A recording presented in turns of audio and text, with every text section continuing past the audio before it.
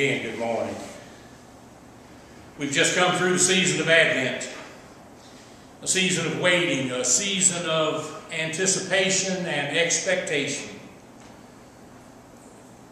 You know, we all have our own sort of routines and things of Christmas that we might be waiting on or looking forward to.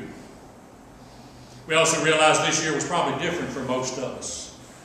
Probably not exactly the same type of family gatherings or church gatherings, office parties, whatever it may be. Even in shopping and things perhaps was different. But it's a time of waiting. Now in our gospel reading this morning in that second chapter of Luke, we come across two characters that make an appearance in sort of what are not really the final acts of the Christmas drama, but you know, we tend to cram everything together. Y'all have this most beautiful nativity set here, this creche, and like most all of them, there are wise men there. Now, if we were talking history this morning or chronology, the wise men would be way over there somewhere yet. But there would be a visit to the temple there. And in that temple that morning, there were two people. And they're very much a part of this Christmas drama, but we don't usually see them in our pageants and our children's activities or things that we do.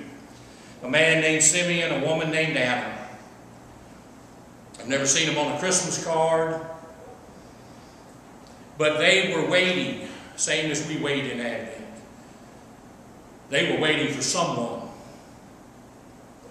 Luke, in recording this, he uses a Greek word of anticipation that identifies them as waiting with expectation for the coming of the Messiah or the Savior. It literally means that they were alert to his appearance and ready to welcome him. We see it in verse 25 when Simeon, it says that he was waiting. But waiting with anticipation, waiting knowing this was going to happen. Ready to welcome the Christ child. And then later in verse 38 it talks about Anna is also, she's waiting, but it says she's looking forward to. Same thing, she's looking for something particular, for a particular reason. So there was this man in Jerusalem called Simeon. He was righteous and devout. He was waiting on the consolation of Israel. And it means he was righteous before people. They thought a lot of him. And he was devout in his relationship with God. Now this consolation of Israel, things weren't going real well for the nation of Israel at this point in time. They hadn't really heard from God, not in the manner they were used to through the prophets and through various things being revealed. They hadn't heard from God for many years. They were living under Roman rule and authority. They had lost most of their political independence. They were living in fear of King Herod and what he would do next. Many had begun to wonder if this Messiah would ever come. Verse 26 shows us that Simeon had good reason for his hope and his anticipation. We're told that the Holy Spirit had revealed to him that he would not die before he had seen the Lord's Messiah. But the Holy Spirit also didn't tell him how long that might take. Simeon's expectation focused on the comfort that Christ would bring. Consolation and comfort. Among the Jews of Simeon's day, that was one of the popular titles of the promised Messiah, was a comforter. They were longing for this Messiah. They were waiting for this one to come to bring comfort to them. Because the desire to be comforted has never changed. The desire to be comforted is a universal human need. We all struggle to be comforted. We struggle with loneliness and emptiness. We struggle with insecurity, sometimes even desperation. And here at Christmas time, it's very well documented. We know this. You know, this is one of the major crisis times for people with depression, for people who are prone to self-harm. This is a very tough time of year for people like that. They need comfort and understanding Israel was looking for that. We're also told the Holy Spirit prompted Simeon to go to the temple courts. Just the right time, on just the right day, that Joseph and Mary were bringing their infant to the temple. Simeon looked at the baby Jesus, and he's about 6 weeks old. You know, these ritual things that they talk about, part of it was the cleansing ritual for Mary, and part of it was the dedication of the firstborn. Supposed to come at 40 days. So he's a couple days short of 6 weeks old. And Simeon knew God would keep his promise. And now he sees it. Here is Emmanuel, God with us, God with him. The one to make everything right, to provide the significance simply by his presence now on earth. The one who would eliminate this fear and rejection and loneliness. Now, I've always thought it's interesting. We read that Simeon reached out and took Jesus out of Mary's arms. Began to praise God. Now, as parents, we kind of know what that might feel like. We all know what it's like to have an infant or a small child, sometimes even a toddler or something, and someone, reaches for them or starts, not necessarily out of harm, but it still makes us nervous, especially in this day and age. Even in the church. We're not so welcoming that we would just walk in with our new infant and people come up and start passing him around. So we're not sure how that went at first, but it doesn't tell us anything unsettling happened. Even though I think it probably was a little unsettling for Joseph and Mary. I doubt Simeon looked very dangerous. And it was a different time. But also he quickly, it says, quickly broke out in praise. He acknowledged that God had not only fulfilled the individual promise to him, but had also fulfilled the promise of the prophets to send the Anointed One to comfort both the Jews and the Gentiles. So what Simeon was waiting on had happened. The other character here waiting with anticipation was Anna.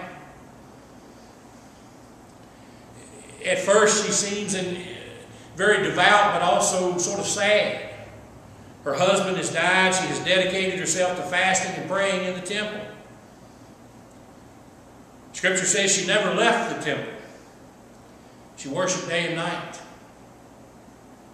She was looking forward to this same person, Simeon was, but she had a different reason in mind. She wasn't necessarily looking for comfort. She was looking for forgiveness. Verse 38 says that. Coming up to them at that very moment, she gave thanks to God and spoke about the child to who all were looking forward, to the redemption of Jerusalem. Now, the word redemption here is related to the idea of captivity. The Old Testament Passover, the release of Israel from captivity and slavery, that stood in Anna's day as the ultimate redemption story. God had redeemed his people. And ultimately, the Passover, we know, points ahead to the day God's going to provide deliverance from the slavery of sin. So when Anna saw Jesus, she gave thanks to God and she spoke to him. To all who were waiting for redemption, it says. Here at last was the one who would save his people. To us, it reminds us that Jesus always provides what we need, folks. When Jesus came to the temple that day, he provided the very thing that Simeon and Anna were waiting on. God's comfort and God's forgiveness. So I'd ask you this question this morning. Over the past several weeks, over the season of Advent, maybe longer than that, given the state of our everything right now, what were you waiting for this Christmas? Whatever it was, I hope you got it. I hope you found it. Or perhaps you're still waiting.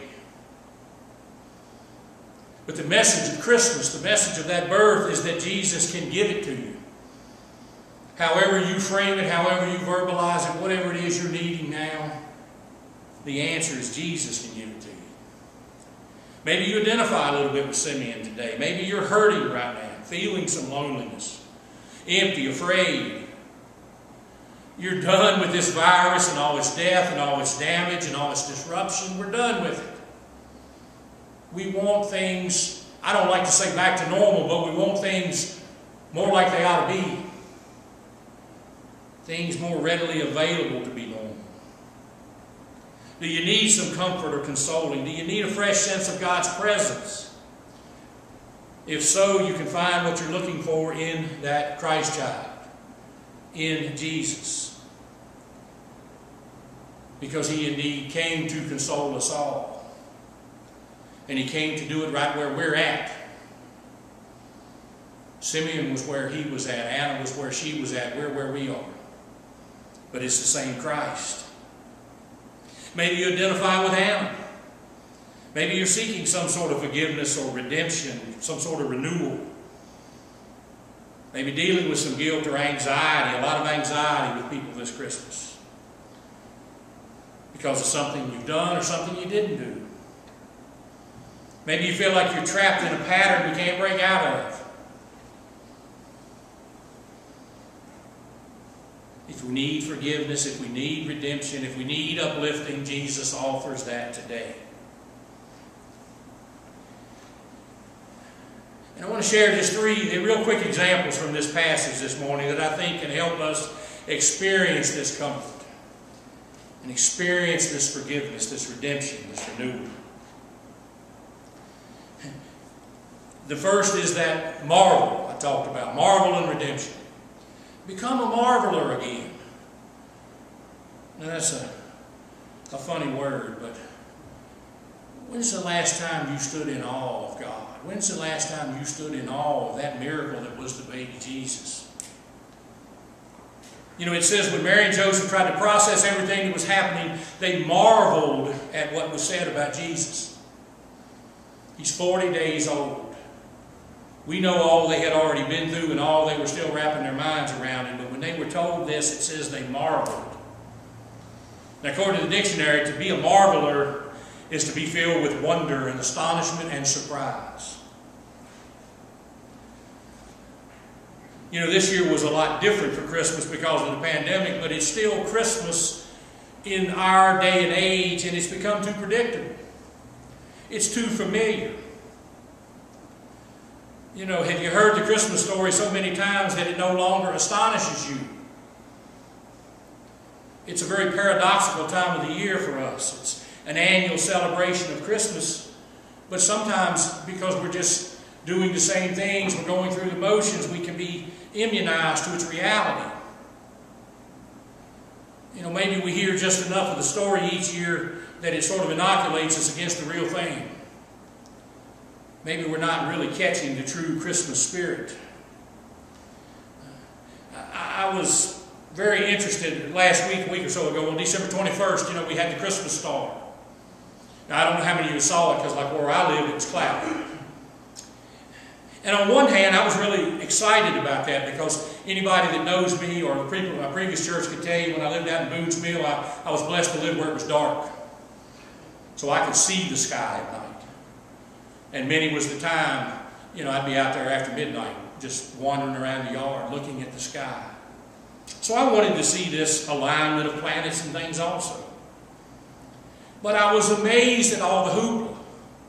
I was amazed at the news stories and all the various things I read on social media. And part of me was very excited people were interested. And some were even equating this to the Christmas story and reading Scripture and talking about it. But I was also saddened by it. You know, it only happens once every 800 years or so, they say. But as Christians, as believers, as those already redeemed, shouldn't we be excited about the Christmas star in that manner every year? Whether we really get to see it or not. I didn't get to see it this year. I guess I have to wait 800 and something more years. Simeon wasn't waiting out of sadness, he was waiting out of anticipation.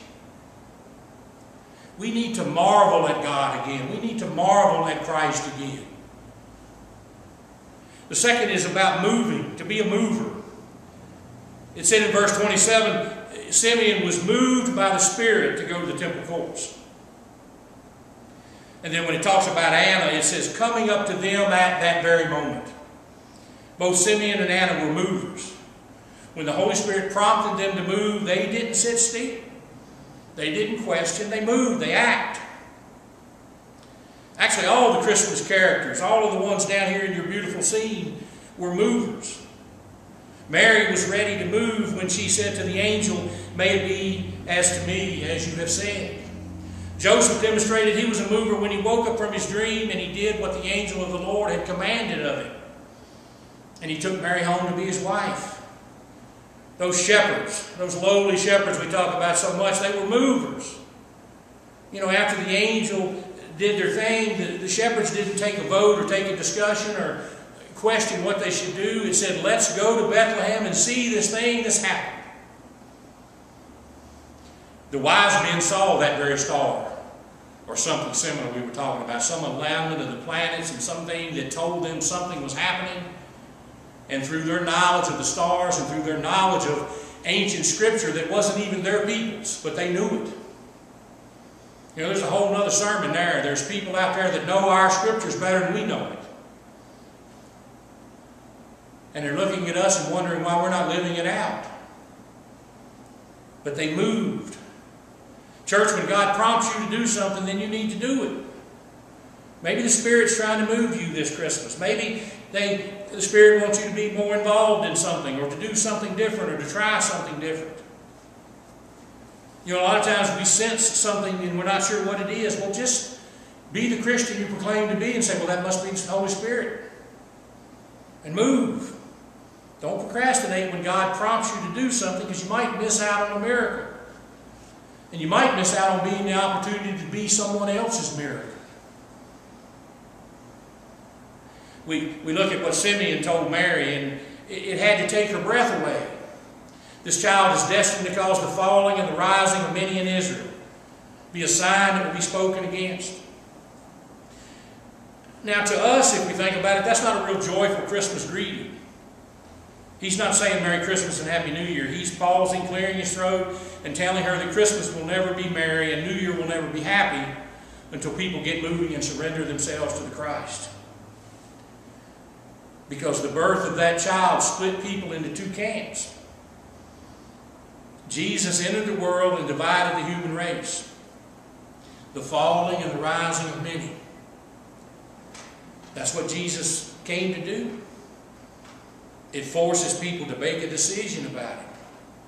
There's powerful imagery all throughout Scripture about that, but the most simplest is, you know, Jesus is either the rock that you build your life upon, the rising, or He's the rock that you stumble over, the falling. You have to make that choice. Christmas reminds us that Jesus is calling each of us. And based upon our willingness to move and respond, we're either going to rise or we're going to fall. You can't stay neutral about Jesus. You're either for Him or against Him. You're either moving closer to Him and with Him or further away. And then the final thing here is about being a messenger or being a witness. There again in verse 38, talking about Anna, it said she gave thanks to God and spoke about the child to all who were looking forward to the redemption of Jerusalem. We need to become marvelers. We need to marvel and be astonished and be astounded by God every day. That's the wonder of Christmas. And we need to live it out every day. And then when we do that, we ought to be moving. We ought to be paying attention to the Holy Spirit. And if we take those roles seriously, then we will garner our role as a messenger seriously. We'll be in a position to introduce others to the Christ of Christmas so that they in turn can find what they've been missing. My final question to you this Christmas season before you pack all these things up is, do you know people who get caught up in the preparations for Christmas, but somehow they miss the meaning and the message of Christmas? Because that meaning and message is marvelous. It's moving. It's forgiving and it's life-saving. And we proclaim we found it. We gather to celebrate it every Sunday and Wednesdays and any time we talk and share. So how can we be quiet about it? How can we not want others to know it? Christmas is the birthday of Jesus. It's his party. But we know he wanted to give us a present, and he has. Or at least we think we know. We have to be honest with ourselves. He wants to give you the gift of himself. Will you take him? And then when you do, will you share him? Merry Christmas.